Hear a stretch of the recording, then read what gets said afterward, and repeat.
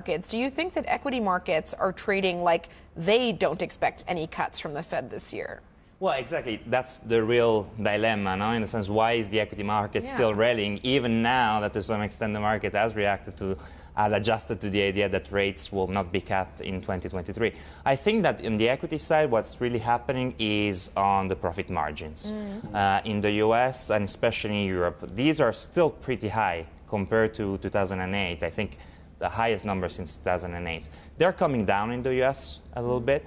By no means they're there in Europe and UK, for instance, so they're still quite juicy. And that really comes from the excess saving that households have been having on the post-COVID. So I think that's one of the key elements that is still boosting morale and, let's say, a momentum in the equity market. And I think that the market is also buying into a slightly different story associated with a new industrial revolution, so to speak, which is kicking in.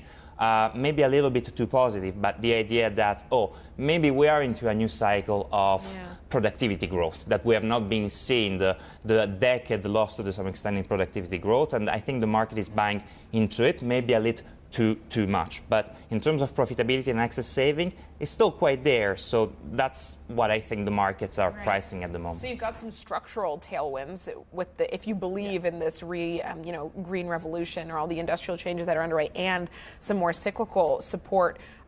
Is it time to chase the rally and continue putting money into equities in your view, or would you be taking profit right now?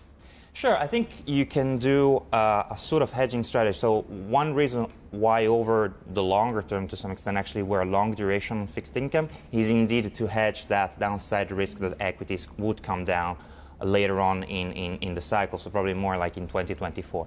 I think there are opportunities in the equity sector, for instance, in Europe. We have been more bullish on European equities for 6 months, and to some extent the market so far has proved us right.